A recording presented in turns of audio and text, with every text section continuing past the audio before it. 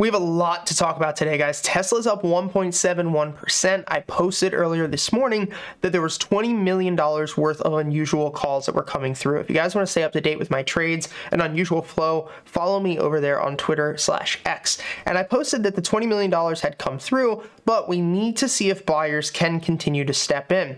I was sharing over there that the bot had entered a call position, but I did say that I was going to be waiting for a potential pullback, or at least to see what would happen for the rest of the day. When we move into major resistances as we are right now between $268 and $270, what we want to see in a perfect world is not only volume to increase, but more importantly, we would like to see the unusual options market move up and push through as well. We want to see aggressive, motivated buyers as we push into this resistance point. One of the easiest ways to tell that a potential breakout is going to be false is when there's no volume running up into that resistance point, which is why I said I was going to hold off.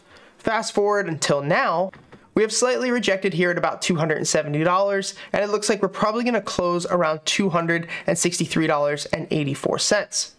The unfortunate aspect as well is that we closed with Tesla being nowhere near the bullish confirmed flow for the day, nowhere near highs at all. We ended up with actually Disney at 19.72 million. So while we did see a lot of these very unusual buys come through in the morning and throughout the rest of the day, all of the buying subsided into the back half of the afternoon, which is something that I don't want to see. We want to see price action ripping. We want to see not only volume coming in, but we want to see big buyers on the options market come in and continue to push this thing up. If that doesn't occur, then it's not something that we're going to want to take.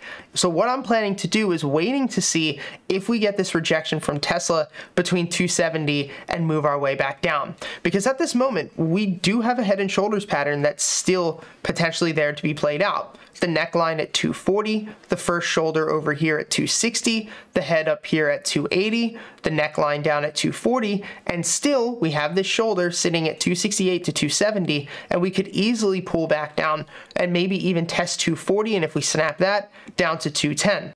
Which is why I do plan to open a put position that will be a hedge against my long terms. I have long-term shares, 400 of them, way down at the 200s, the low 200s, and for me, I'm going to be opening a put position against those instead of doing a call credit spread or selling covered calls, which I could talk about why I would do puts over covered calls if you guys want in a separate video. But I wouldn't be getting puts here because I'm uber bullish, or bearish, I should say. I wouldn't be getting puts here because I'm bearish overall. I more so would be getting puts just to hedge out my long-term position. Now, I was initially looking to go short at 270, but I ended up not going short today because of this volume gap up at 284, and I had planned to potentially go short at 280. So for now, I'm sitting back and I'm waiting to see what happens over the next couple of days. If we continue to push up into 270 for the rest of the week, but we don't see volume come in behind these orders, then I will definitely open a put position. Unusual options flow, and more specifically confirmed unusual options flow, is extremely important because it's enabling us to be able to see what big money is doing in real time. And while we love to use plenty of different indicators, which we will talk about in this video, at the end of the day, the best things that you can use is real-time data, such as unusual options flow, so seeing what big money institutions and whales are doing in real time, as well as price action. And if any of this is new to you or you want to learn more, go and take our free courses. We have a Discord community with over 12,000 members. The link is in the description. It's free. You guys get access to free courses, live streams, seminars, and trades. And we have a technical analysis mastery course that is completely for free, and a disciplined traders course that will help you guys keep your emotions in check while trading. All of that is over there if you want to further your trading education. Now, over the past couple of days, if you guys remember, we've been covering unusual flows on Tesla, Amazon, Nvidia, Meta, and a couple of others. So just to go off of those, Meta is now up 7% since this unusual flow hit just last week. What made this flow unusual was the expirations of 11/17, so all the same exact strike with the same exact date, all of them coming in above the ask or at the ask, which is what this A stands for.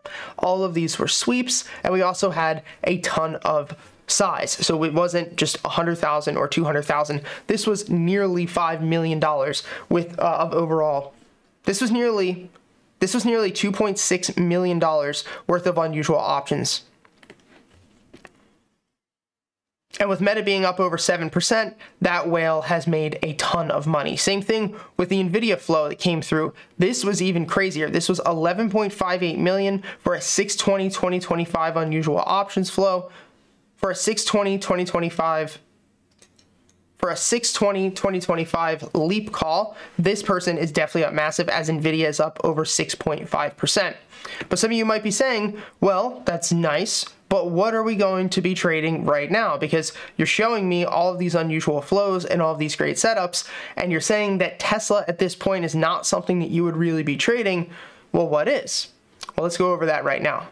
The first trade that we are going to be looking at is going to be Boeing. Now, from a fundamental reason, unfortunately, everything that is happening in the world right now, for defense contracts and defense companies, war is very, very good for them. That's why we can see, unfortunately, this descending wedge here on Lockheed Martin, which we're going to explain how this correlates with Boeing. But Lockheed Martin, which is specifically a defense company, and you can see that this thing was sitting down here squeezing, big order flow came through, big push off of this level, and then obviously with everything that has been happening over the weekend, we saw this massive gap up. Now, I was very surprised, honestly, when I didn't see this actual gap up happen for Boeing. Boeing works specifically, and I think majority, it's like 65–70%, is commercial airliners. But there is a decent amount of the company that actually works with defense and has defense contracts. When war is rampant and high, defense companies, like we said before, tend to do very well. And also, as we say, big money never sleeps. Big money is out there looking to rotate their capital into things that are very undervalued right now, which tech is a bit overvalued, but things like Boeing, things like Caterpillar, Amgen, anything in the Dow right now, most companies, travel, which we can talk about as well, all of these companies are very, very underpriced in the short term right now, and we're starting to see a bottom. Boeing here, I entered this morning. You can see that this was the trade at 7:55 a.m. I alerted people in the Discord community that I was going to be taking a trade. The ticker was Boeing. The strategy was a falling wedge. The sentiment is bullish. I said my reasoning behind the trade is that Boeing has been beaten up for the past 6 months. We are finally looking oversold enough, and we should see a quick snap back to $210. The RSI is showing a strong bullish divergence, which if you guys don't know what that is, all of you will learn all of that in the technical analysis course below. I said the OBV, which is the on-balance volume as well, that is showing strong bullish divergence, and we're also seeing a bullish order block that came in, which are very good. So my potential entry was 188.53, my plan to stop out was 182, and my potential target was 205. And if we go back and actually look at the chart for Boeing, you are going to see a textbook setup. We have this descending wedge, which is moving its way down here into the support level of 185. We have a bullish divergence, which occurs when the stock is making lower lows, but the RSI is actually making a higher low. And even better, we have an on-balance volume divergence, which once again occurs when the stock is making a lower low, but the on-balance volume is actually making a higher low.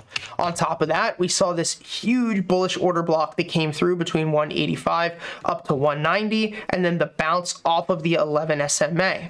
Now, my plan, because there's so little volume between 195 and 205, was to let my contracts run all the way up to $212, but I did sell early. The reasoning for this was, number one, my monthly contracts were up 20%, which is much more than I thought, because I didn't think that we were going to see a 3% move just today.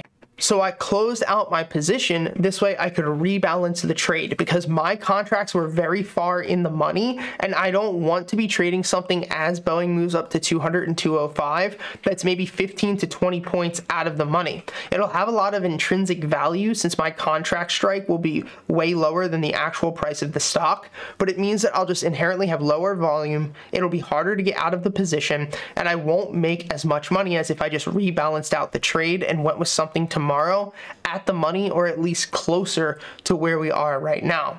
So in a best case scenario, I closed this out. I'm hoping we'll see this pull back to 190 tomorrow. And another reason too was the 1 hour chart. The 1 hour does have this sell order block that's sitting here, and it looks like we could see Boeing pull back down to about 190, 150, which is where I plan to go long once again. Another position that has a lot of meat on the bone, but I ended up calling out today, was SQ, which was up over 5%. I made about 16% returns on my November calls. Once again, same exact setup, guys. Don't overcomplicate trading. Don't overcomplicate things for yourself. Same setup. Diverging wedge plus unusual options flow, as we spoke about yesterday.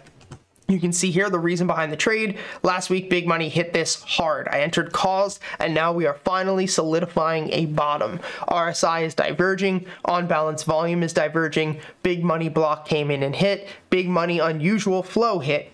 This is a high conviction trade, not because I believe 100% that this will work out, but because every single requirement that I am looking for has been hit. And this guys, this is why I don't give a crap if I lose money, because I know that every position I'm taking is of the highest quality and the highest caliber, so that when they don't work out, it's not that I did anything wrong, it's just that the strategy cannot win all of the time.